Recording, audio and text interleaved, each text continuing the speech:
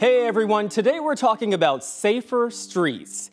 Our creative problem solvers around the country are finding solutions to a variety of issues to make our roadways and neighborhoods better, more secure places to be. In Detroit, street racing is a major problem. Police are working to create outlets for racers, but is it enough? And you have the power to help curb the spread of dangerous material. More on that in just a bit. In San Antonio, one group is working towards zero pedestrian accidents. Solutions by way of data and technology. Accidents do happen, but what if there's a way to mitigate damage and injury? Automakers are designing safer cars, but what if the roads and roadside were more forgiving as well? They might be soon. That report from Houston a little later.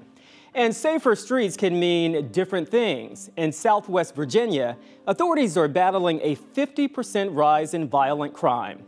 Police are learning that simple ideas might lead to the best solutions. In Jacksonville, life-saving ideas to save drivers unlucky enough to get into what's known as an underride crash.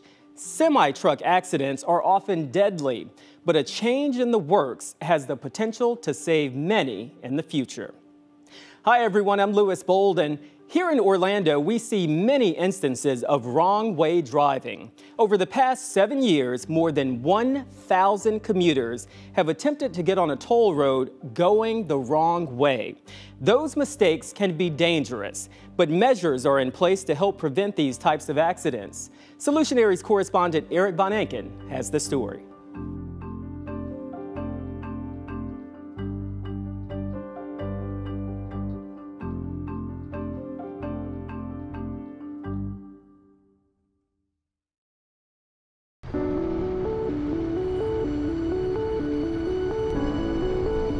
The thing that scares me most about driving on a highway as it's starting to get dark, and especially at night, is seeing a pair of headlights coming straight at me. It just happened here in Orlando again, and it just ended again with an awful crash. But we discovered most of the time, at least here in Orlando, it doesn't end that way because of one of the most advanced and best wrong-way detection systems in the entire country, invented right here. On a typically steamy summer night in August back in 2012, something happened on this Florida road that nothing or no one really could prevent. A driver bent on ending his life drove up the exit ramp and into oncoming traffic on a major Orlando highway, and within seconds met his demise head-on at the expense of an innocent driver, a father and husband. Both men died almost instantly when the two cars collided with the force of a small bomb exploding and burning.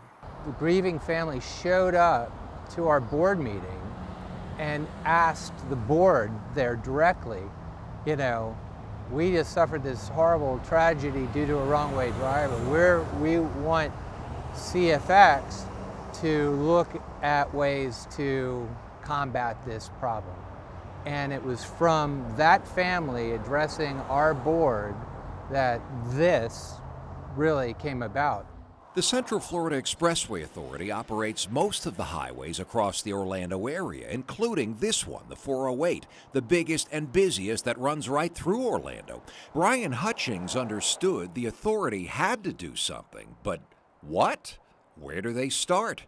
They didn't even know how bad the problem was. And then that's when we teamed with UCF because we didn't know, so we wanted it to be research-based. Before we threw up something and spent a bunch of money, we wanted to understand the problem and what was available out there. There was no blueprint for this. This didn't exist somewhere else. It did not exist. It just so happened a professor at the University of Central Florida in Orlando knew exactly where to begin. Professor Haitham Al-Deek at UCF's College of Engineering and Computer Science was an expert in transportation research. Together with his engineering students, they proposed this. So at this off-ramp, you got 1, 2, 3, 4 signs. Correct. Not just the regular red and white wrong-way signs, but special signs, ones that light up with obnoxiously bright LEDs. At night, lit up like a Christmas tree. Cameras that capture a car when it drives up the wrong ramp. Fiber optic connections that instantaneously send the alert to the traffic management system, and state troopers' cell phones and overhead digital signs to warn wrong-way drivers to turn around before they get onto the highway. And if they don't, warn innocent drivers about what lies ahead. So it's like all these things are happening. And warn troopers There it is. so they can get there in time. It's not terribly expensive. Our whole system costs about $5 million to implement the 65 detection systems throughout our system. That's 55 on ramps and then 10 on the main line itself, located in various places. As far as you know, does anyone else in the country have anything this sophisticated?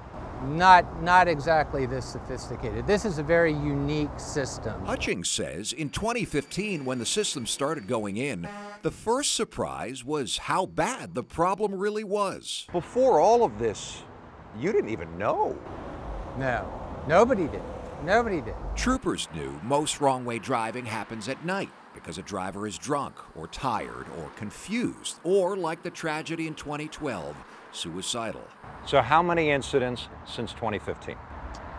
1,200 detected wrong-way driving events, and over 1,000 of those resulted in turnarounds. So the system worked by preventing the vehicles from actually getting on the main line.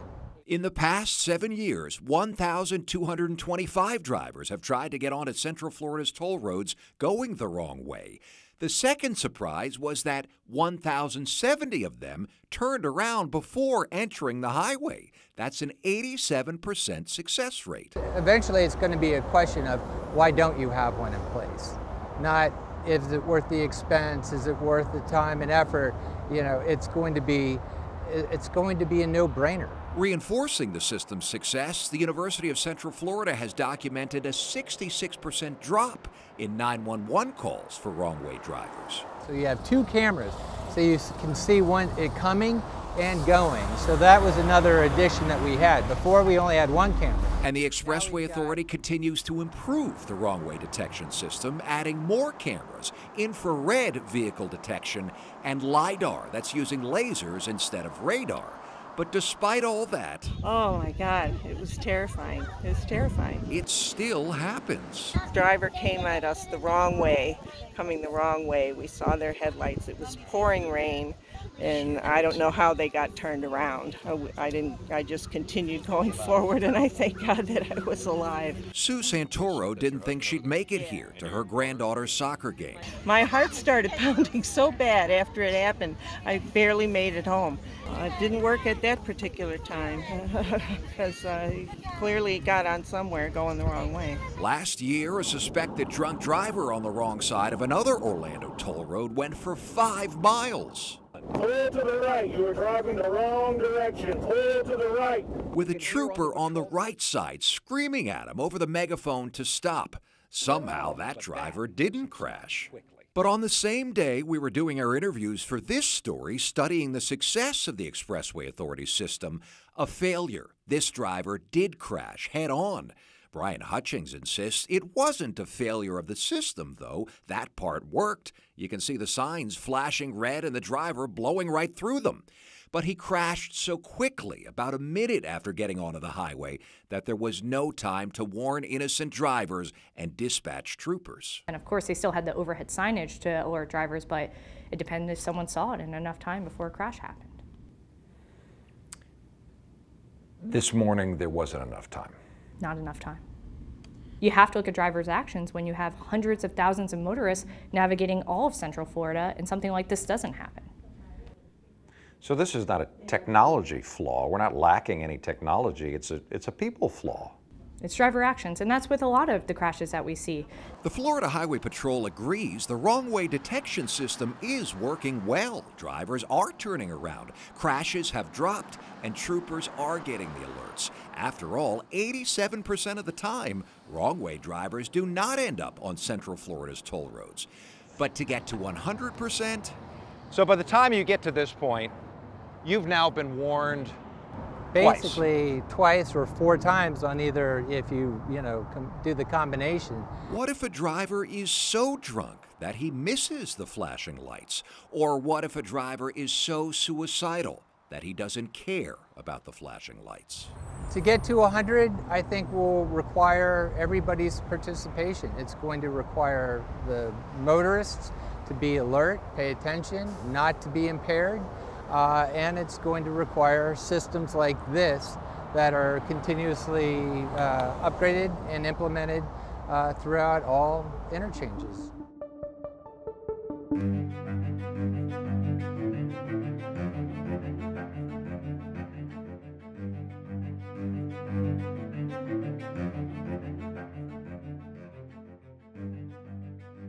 It's among the deadliest scenarios on the road. A car going under a semi-truck. This is called an underride crash, and across America, hundreds of people die every year in this scenario. The latest data from the Insurance Institute for Highway Safety shows deaths were higher in 2019 than ever before. 446 people died in crashes with the back of a semi. 407 people were killed when their vehicles collided with the side of a semi. Experts believe 75 to 85% of these fatalities involved underride. The grieving families say most of these crashes are preventable, and something needs to be done to make these crashes more survivable.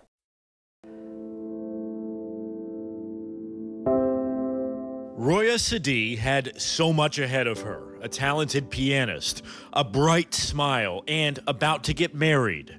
But the day before Thanksgiving in 2004, she was taken away in an instant. It was a phone call. I was with my younger daughter, and it was the emergency room doctor wanting to talk to me, and he said that my daughter was in a crash, and that she didn't make it to the hospital.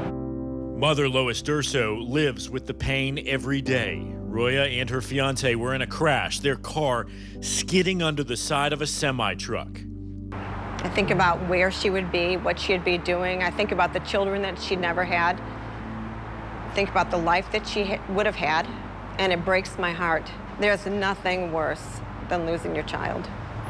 Now spreading the word about what she calls a deadly defect, pushing for a law to make highways safer. I just think that anyone that uses our roadways should be concerned. She's teamed up with other families who've lost loved ones in underride crashes and has gotten the help from industry experts. You see an issue that can somewhat easily be solved. Yeah, the issue that I see that can easily be solved is that these trucks and trailers should have underride protection. In fact, it should be 360. Andy Young is an attorney for the law firm for truck safety. He's been working with Durso and other families who've lost loved ones for years.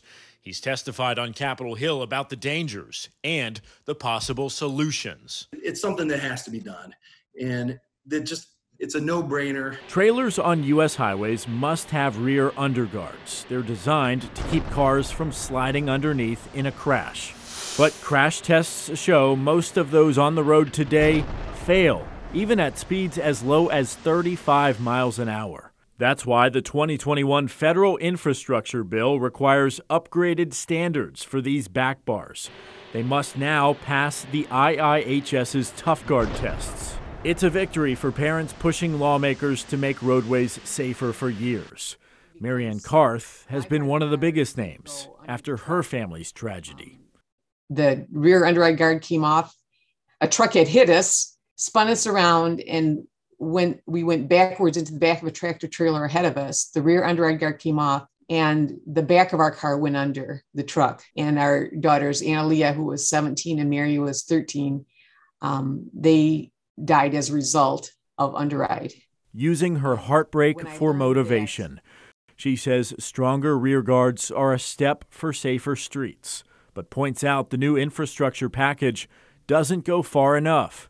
It appoints a committee to look into side underride guards, but there is still no requirement for them, and we found most trucks do not have them installed. Karth says it's obvious that there are solutions, like requiring all new trailers to have sturdy guards on the rear and the side. Plus, there are already metal kits that mount on an existing trailer. I mean, I know there are solutions. I've seen crash tests with my own eyes, you know. This one, called the Angel Wing, weighs about 650 pounds and costs $3,000 for a standard 53-foot trailer. Notice how the car on top bounces off the side of the trailer instead of going under it, like the one without a guard. The industry has argued side guards are expensive to install. They add weight to a truck and cost more in fuel.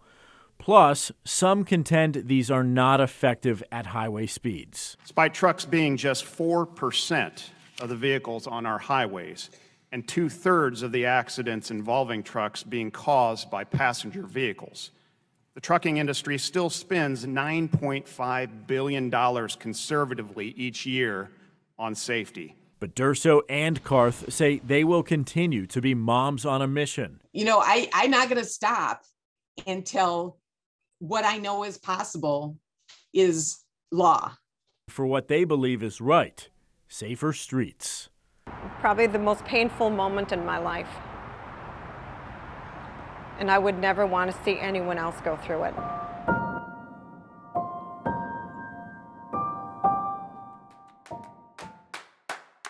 It'll take pressure from police chiefs, from politicians, from the community to say enough is enough.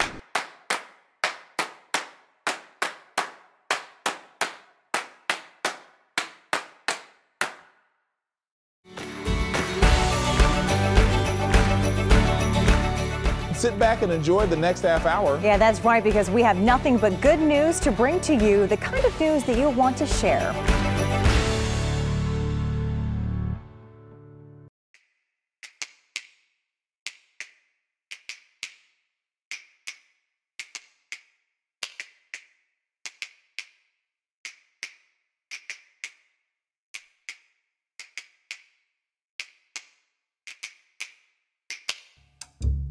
Be sure to subscribe to Solutionaries to see all our latest videos right here on YouTube.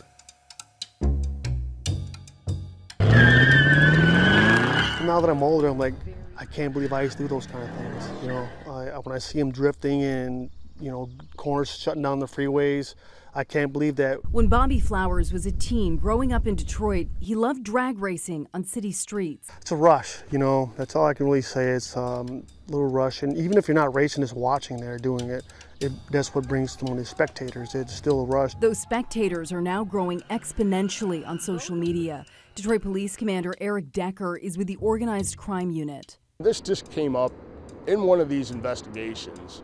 This guy had his own website on his car.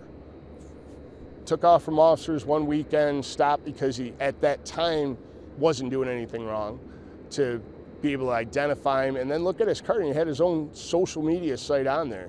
And then to go back to it and see that at that time and date, he's talking about running from the police. The mentality in the social media is totally different now. You know, before we didn't have a cell phone to call and say, meet me here. In 2 seconds on a phone, there's 100 people there within 10 minutes. As technology becomes more powerful and the attention that goes with it more addictive, Commander Decker says their focus is increasingly on social media. I have some of the smartest people that work for me, whether they're sworn officers or intel people, but they're watching you. And, you know, if you want to put it out there, thank you, because we're going to come and visit you. Choosing not to record yourself engaged in illegal activity, let alone posting it, sounds like common sense. But Professor of Psychology Virgil Ziegler-Hill says it's not that simple. It's almost like you have someone starting an engine in a car without a skilled driver behind the wheel, because especially young people, they have all of these desires to kind of gain status, to get new experiences, to gain prestige in their environment. At the same time, they don't have the sorts of cognitive control structures in place to stop them from doing really stupid things. Attracting more followers and shoring up likes and shares has led to more dramatic risks on the streets. I think social media completely fuels the drag racing drifting. You go out there, maybe you'd spin your car around a couple of times, but if nobody's looking, I just don't see the thrill of it. But now when you can post this up on social media and get all these followers, up to a point that you could physically get paid if you get enough followers, that's what's driving it. Is it a double-edged sword to a degree for these people? I mean, yes, you want those followers, but man, there is a lot of evidence here for police to go through. Absolutely, and that's where we're focusing. We're not going to be shy about it. If that's what you want to do is put it up on your social media site, you can bet Detroit police are monitoring your social media site. And if you're one of those main influencers and part of this crazy drifting community to get more people out there, we're coming after you. And we've done it very well. We've executed search warrants. We've taken some doors off the hinges. We've taken cars. Holding tech companies accountable, forcing these platforms to remove dangerous videos, has not yet gained traction. I think it'll take pressure from police chiefs, from politicians, from the community to say enough is enough and put that back to the social media sites and for them to go, okay, you're right, and remove that. Oh, I think tech companies most certainly have a role as well. And I completely agree with the idea that there just isn't the sort of a sustained political will and financing that would be required to deal with these situations more quickly. They're advocating an illegal activity. I think they are definitely culpable for this, and I'd like to see more pressure put on them. It's an illegal activity and people are dying. Parents and guardians also play an important role, being engaged with their child's use of social media and having honest conversations about the risks involved. Is there an easy message that parents can send to their kids that would help kids mature more rapidly? I don't think so. That's why I think parents monitoring their children, being more involved and aware of what they're posting, how they're posting, and the consequences of those sorts of things would probably be the most important thing as kids are still going through these maturational processes. On the streets, the strategy is evolving. Detroit police are focused less on arrests and impounding vehicles and more on catching the influencers and heavy hitters. Last year we had a lot more officers out there and they're a lot more traffic focused. Just any stop they could make. And when you have that multitude of force, cars stop more. This year, it's fallen under my preview, organized crime. Here's a look at the stats in Detroit. Last year, police conducted more than 2,500 traffic stops, impounded 258 vehicles, and made 140 felony arrests. So far this year, police have conducted 263 traffic stops, impounding 72 vehicles, and made 24 felony arrests. Probably at the end of the year, we're not going to have, it might be half of the numbers as far as how many tickets we wrote, how many cars we impounded, maybe even arrest. Again, it's lower in manpower, but it's a lot more laser focused. So that's why the numbers are different. It's more of an operation currently just to keep people moving, to not let people organize, to not let people stop. Getting drivers off city streets and racetracks like this could be one of the best bets to curbing illegal activity. The Milan Dragway has just reopened after a 2-year hiatus and is one of the only dragways of its kind in Southeast Michigan. We love drag racing, and this was the last place in Detroit that was left to do it, so we didn't want that to go by the wayside. There's something for everyone here. You can bring your mom's minivan or you can bring your top fuel dragster. Harold Bullock and Perry Merlot are the new co-owners of the Milan Dragway, and they say this racetrack has everything adrenaline junkies are looking for. We do a lot of no prep racing, which is what those guys like. That means we don't put any traction compound or rubber on the track, and this is an actual street feel. When these cars go down this track, not only do you hear it, you feel it when they go through here. It vibrates your whole body when they go through. We carry fuel, we carry nitrous oxide, we carry CO2. Anything a street racer would need, he could come here and do it in a confined area and not have to worry about getting in trouble. Well, it's affordable to come here, especially compared to street racing where you might lose your life or, best case scenario, lose your car. Even if you do crash here, the odds are very good that you'll get out and walk away from your car. I'd much rather see them go someplace where it's safe, sign a waiver when you walk in there going, hey, this is really dangerous activity and I may be hurt, but I'm not holding somebody else accountable. And like I talked about, that innocent victim that's just driving down the road, this is happening on public highways. As drifting becomes more and more popular on social media, the Milan Dragway is actually in the process of converting this parking lot into a drift pad so drivers can record themselves drifting safely and then post it online for others to see. You come here, that you're not going to run into anybody, you can go as fast as you want, and you're with like-minded people. A lot of those people that are street racing out there are young, they didn't even have a track back then to go to. So now we have this to come here and just see if you like it. You might like it better than the streets. Bobby is now a regular at the Milan Dragway. I'm here 80 hours a week. I love it. He's found a new way to pursue his passion for speed, but says it's challenging to tackle the culture of drag racing and drifting when part of the thrill is breaking the law. Does it ever factor in that this is illegal and dangerous? All the time. That doesn't deter? No, they does not scare him away. One light down the corner, wait a few minutes till he gets closer before they take off. He was once zipping through the Motor City at breakneck speeds, but a horrific crash changed his course. What stopped me was an accident on 4th Street that a lady was killed, so I totally walked away from it then. You know, so they did, but it's happening now and they're still not stopping these kids. What impact did that have on you? It pretty much halted my whole street racing. You know, I didn't want to see that or participate in that anymore. You know, I felt bad for the families and the people went to jail for the accident and everything, and you know, good friends of mine. I wish the kids could see that and not go and let that happen to them. Whether it's having a safe space to race, cracking down on social media companies, or talking to your kids about the risks and consequences, there are solutions out there, but it's clear it will take a community buy-in.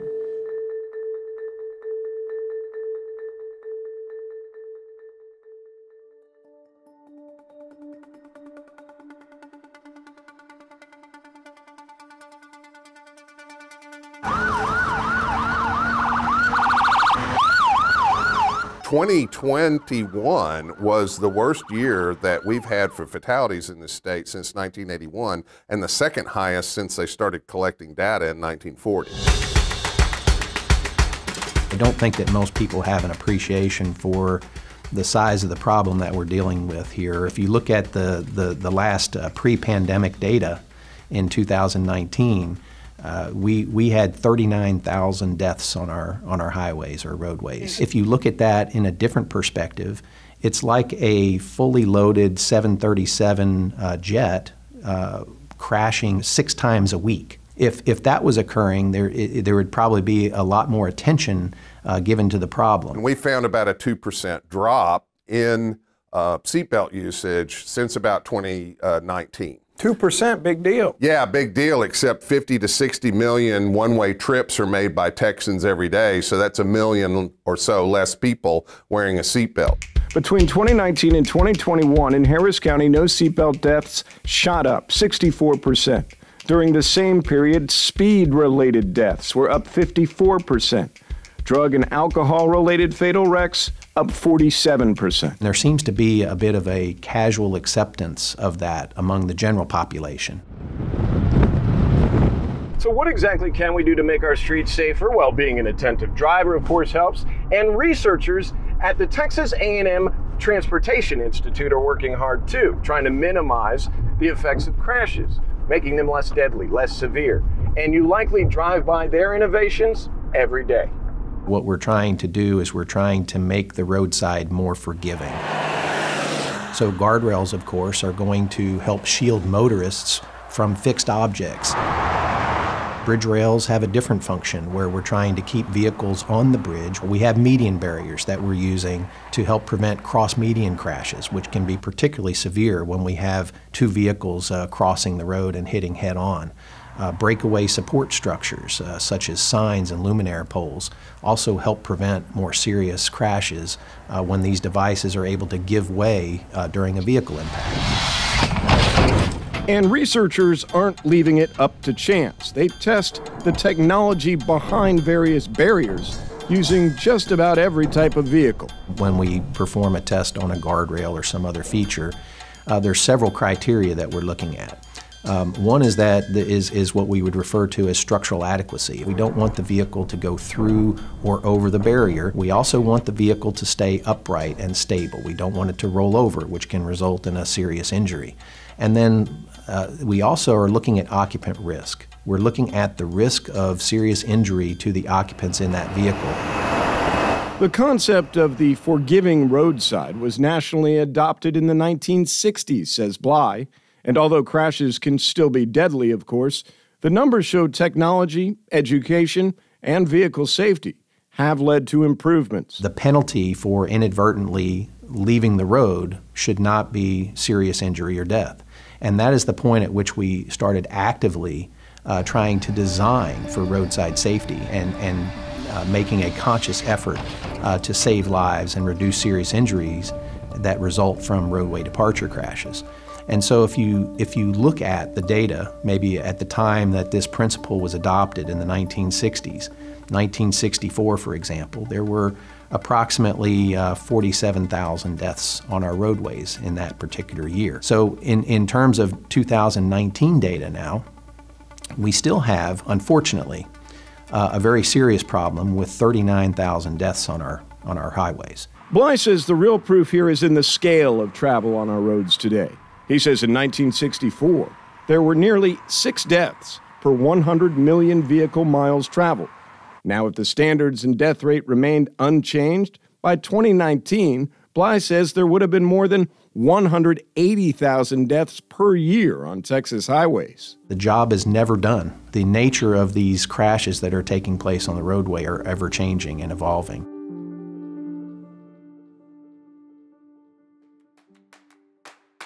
I remember waking up to a homicide just about every day.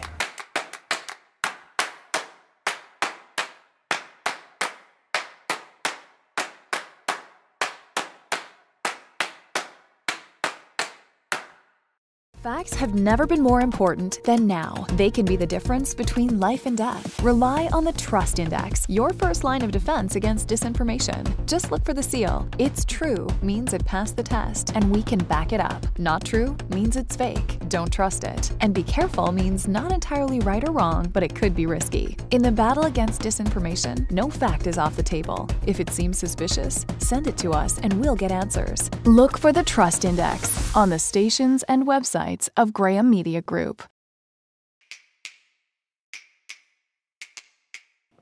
Gangs shooting at police. That's how bad things were in one Virginia city.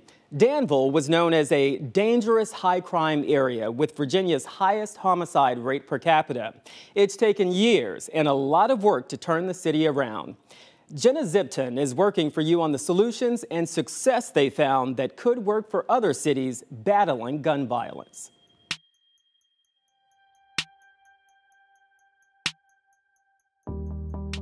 Be sure to subscribe to Solutionaries to see all our latest videos right here on YouTube.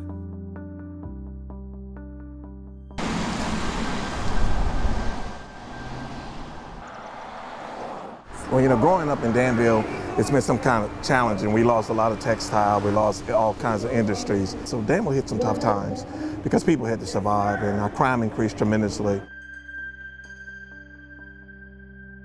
I remember waking up to a homicide just about every day. The streets were not safe. This area right here did have quite a bit of crime, violent crime. Started reaching out to federal partners, other local, state law enforcement partners, and saw help. This is a model like no other. This is the best police department I can ever imagine.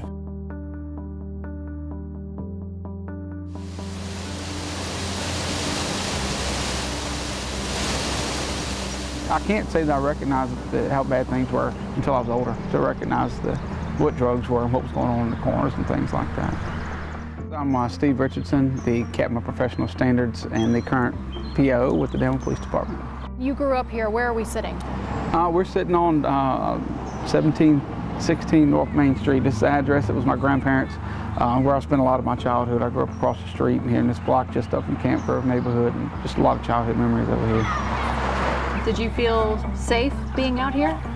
Well, I think it's one of those things where maybe when I got a little older and realized what was in the community and more of an open-air drug market then, things we don't see here now. We see rehabilitation, and this has been an area of focused law enforcement presence for decades. It doesn't look the same as it did 25, 30 years ago.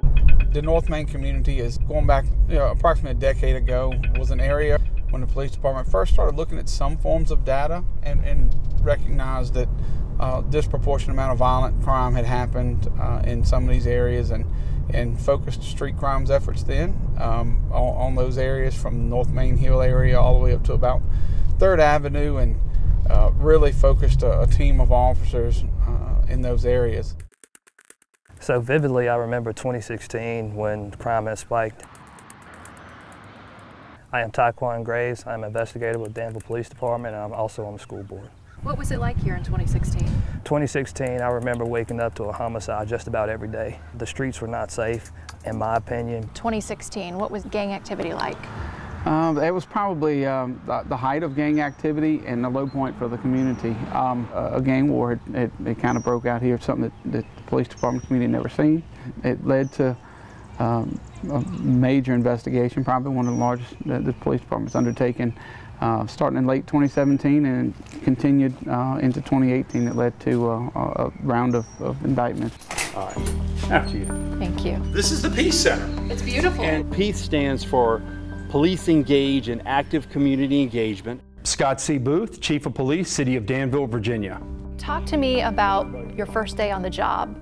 What kinds of challenges did you walk into? Wow. So first day on the job, it's been a while. It's about over 4 years now. It was a department that was kind of under pressure to really solve some crime problems here in the city of Danville. Danville's a relatively small city of about 42,000 people, but at the time, per capita, it had the highest violent crime rate in the state of Virginia. So that was kind of that sword hanging over our heads, right, as well. We've got this tremendous violent crime issue. Young men were losing their lives, were getting shot here on a fairly regular basis. And you also had a community that was gripped by fear of that crime, and we didn't really have a clear path forward. So this is the first day of the Danville Police Youth Academy, and you're going to learn about law enforcement, you're going to learn a little bit about me, the women and men behind me, and this is really about getting to know us and connecting with us so we can better serve your community, because that is what we're here to do, to serve you and your community.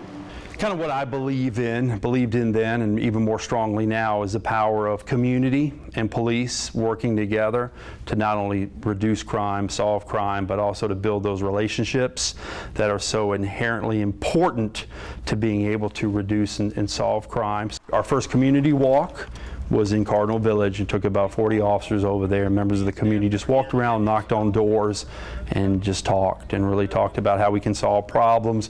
And after 2 hours, we all sat down and we did some feedback, and I could tell the officers really felt better. They were like, hey, not everybody hates us over here. The community was like, hey, not all police are bad.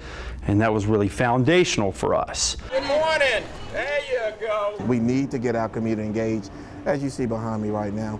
So Chief Booth and his team became engaged in the community. That changed the whole perspective. I'm Alonzo Jones, and I'm the mayor of Danville, Virginia.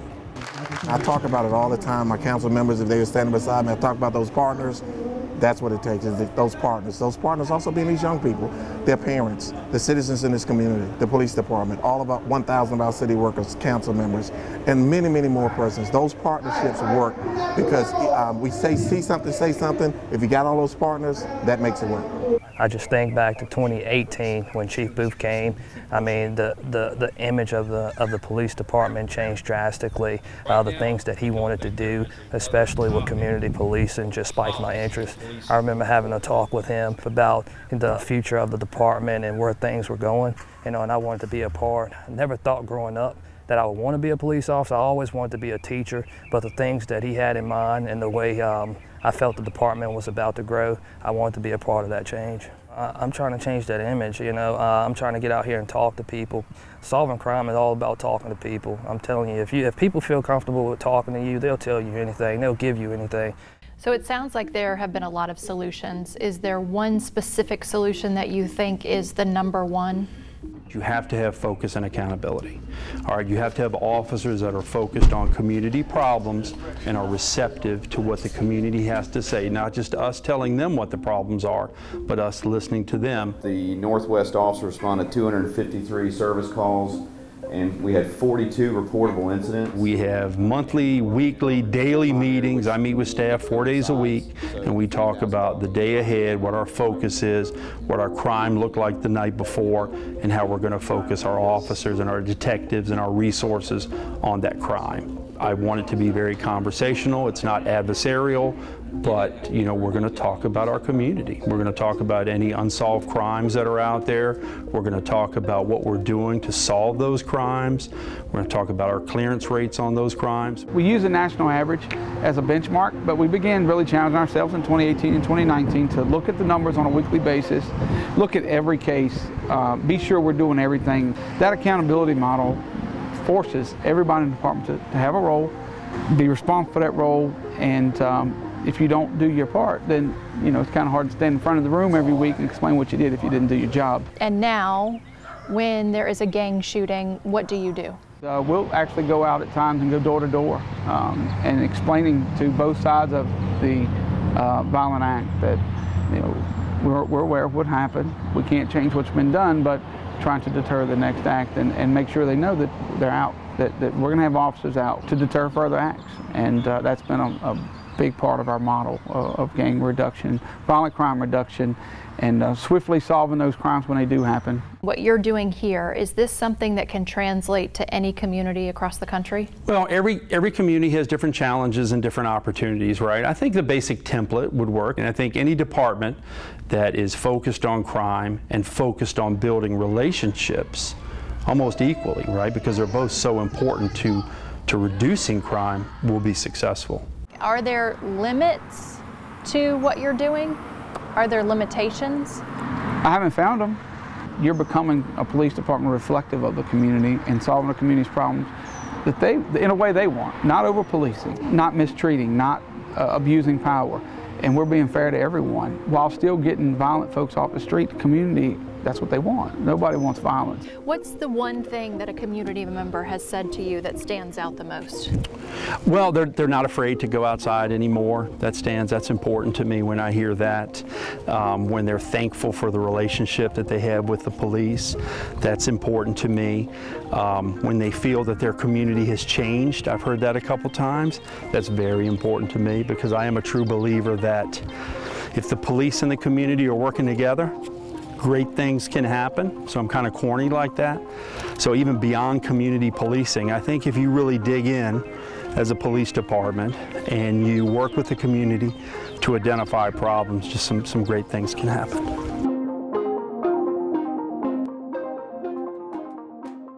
Over the last year or so, we've actually seen a 17% decrease in the number of severe crashes on those roadways where we've made investments.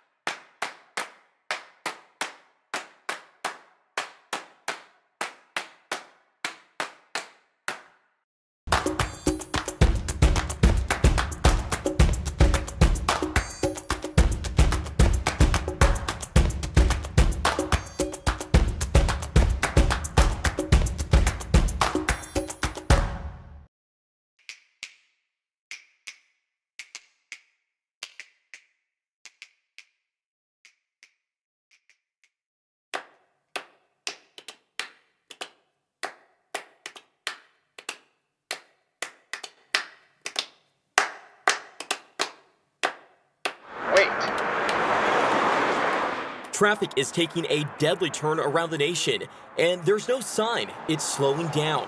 In fact, according to the National Highway Traffic Safety Administration, the country saw a surge in deadly crashes from 2019 to 2021. It's tragic to see the numbers going up, and I know they want to say that there's a lot of different factors that go into it.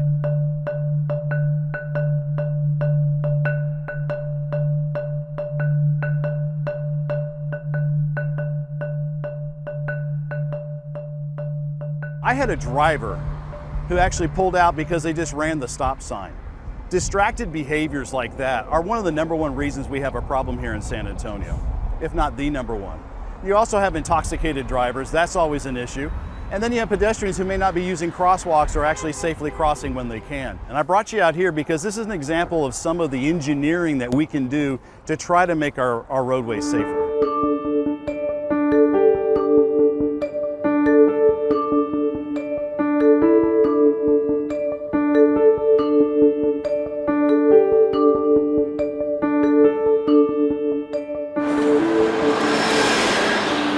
And in 2015, the city adopted a program. It's called Vision Zero. Vision Zero is a goal of zero. We literally want to see 0 serious injuries and deaths on our city streets and roadways.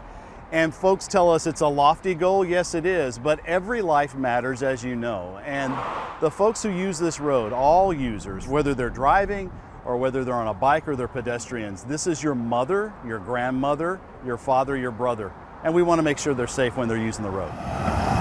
We come in here and we'll look at some of these places that we consider to be hot spots for crashes, what we call conflicts between pedestrians and bicycles and cars. So then we look at the data a few years later, find out, did we make a difference in that location? And 9 times out of 10, yes.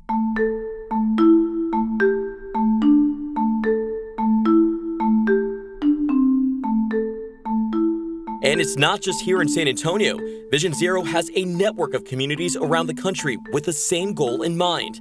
Joel Meyer is a transportation manager with Vision Zero in Austin, which the city started in 2015. Meyer says they don't just rely on crash reports from police, but use other sources to determine problem areas. We've been working with our local EMS department to understand where they're responding to crashes that may not have a police report.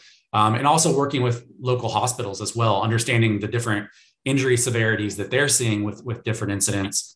One example of that is, working with our public health department to look at hospital data around scooter crashes and, realizing that there's a lot of incidents that go unreported, but a lot of injuries that are happening as well that we don't know about. We've been able to tie all that together through some different data analysis tools that we've developed in-house to help us kind of quickly be able to look at the different factors that go into crashes and these incidents to understand different hotspots, but also different streets that may have risk factors that are similar to other locations. What is some of that evidence that shows that Vision Zero Austin is working right now? One example is our high injury roadways initiative, where we looked at 13 street segments in Austin that had a high concentration of severe crashes. We went in with our engineers and looked at different low-cost, quick safety countermeasures that we could implement. Things like changes to traffic signal timing, looking at reducing lane widths and things like that. Things that we could do really quickly. And over the last year or so, we've actually seen a 17% decrease in the number of severe crashes on those roadways where we've made investments. We need to understand the more systemic factors about our street design that are leading to crashes and being able to understand the factors that can prevent those crashes before they happen.